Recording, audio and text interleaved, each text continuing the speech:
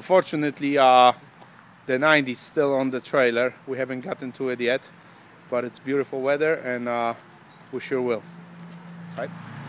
Greg over here is doing his wheel bearings. Whoa, whoa, whoa! What are you doing? What are you doing? Getting the caliper off. That's not how you get the caliper off, man. That's how you take it apart. Oh, shit. You're not putting this on Facebook, are you? No, this is... This is gonna go into one of our NJLR episodes.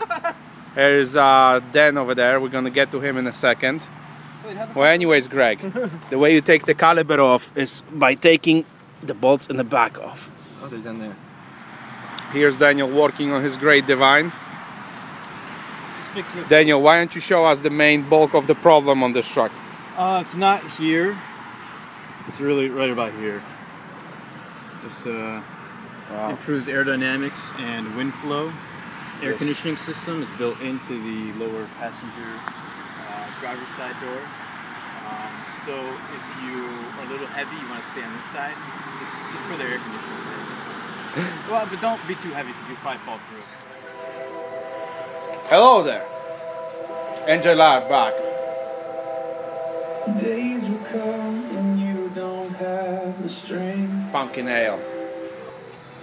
Adjusting Great Divine's lights.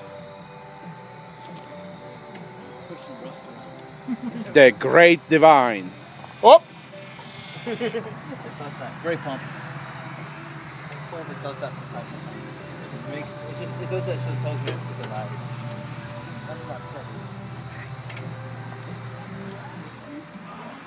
Huge lump here. And then that's my case. So it's almost morning. Greg is still fighting with the bearing on the first wheel. We still have to do the one with the extra problem. Yeah, we still got to do that. But Rovers are not giving up. They're making it worthwhile. Will shall prevail. We will overcome.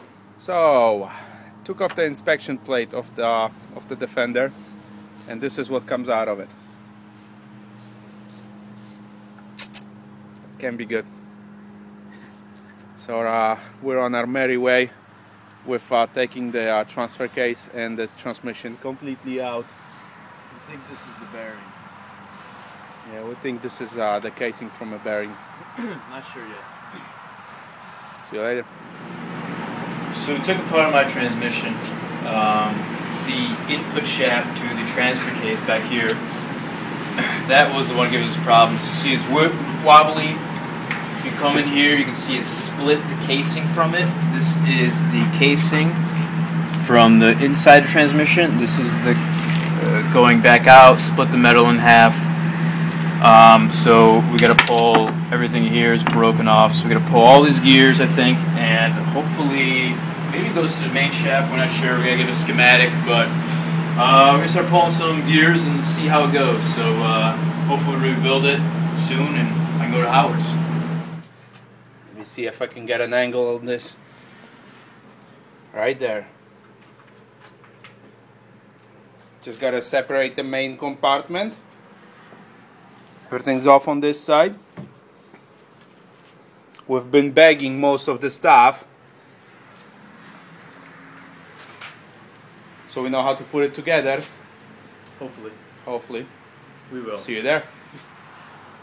Jersey Rovers again. No. NJLR. Damn, too many names. Yeah.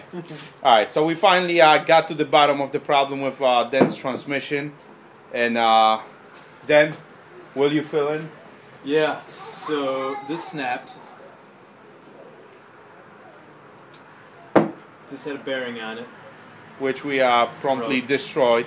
And a kind of a graphite seal. I don't know what it's made out of, but it's chipped. It wasn't strong enough. Anyways, they came out of here, which was the trouble area. So basically, I just got to get a new shaft, bearing, and seal, and I think that's about it. I'm gonna call Rovers North, see if they got part numbers. I don't know what part numbers are, but hopefully schematic. You can find a schematic on the internet somewhere of everything. So But I think that's it. I got a spare transmission at Ryan's house. We can also rip apart. I think that the gears are shot on that, so we may actually take that shaft out of that and use that. So I think that's about it. Hopefully get it up and running next week. I hope we do. I gotta go wheeling again. I have confidence. I have confidence. This was easy. This was easy. I know.